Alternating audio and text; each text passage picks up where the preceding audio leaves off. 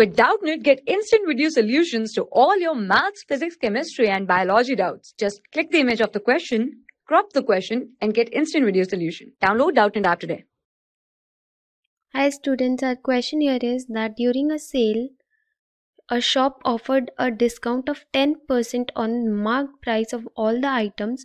What would the customer have to pay for a pair of jeans marked at rupees 1450 and two shirts marked at rupees 850 each?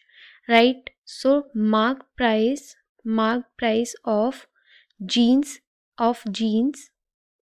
is rupees 1450, right?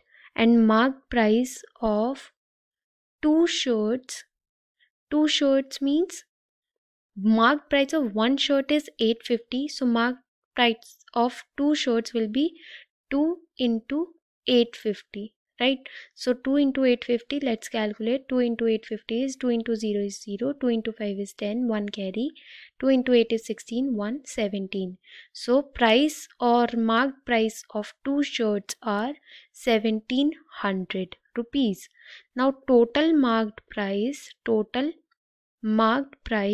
of one jeans and two shirts will be equal to rupees 1450 plus rupees 1700.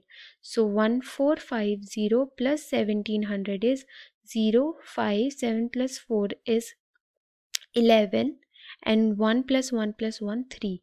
So total marked price of all the three items is rupees 3150. Now discount percentage is 10%. Now discount percentage is 10%. 10% of marked price, right? 10% of marked price. Now marked price is 3150. So 10% means 10 into 100. Off means multiplication. Marked price is 3150.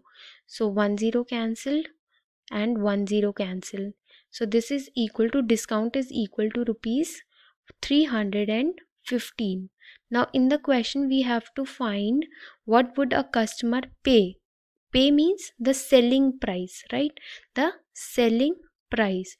So selling price means selling price is equal to marked price minus discount. Marked price minus discount. So now marked price is, we have calculated 3150 total and discount is rupees 315. So 3150 minus 315 is 0 minus 5 is 5, 1 carry we have taken, so 4 minus 1 is 3, 11 minus 3 is 8 and we have taken a carry, so 2. So this is equal to, selling price is equal to rupees 2835, and this is the required answer for the given question. For class 6 to 12, IIT JEE and NEET level. Trusted by more than 5 crore students. Download Doubtnut app today.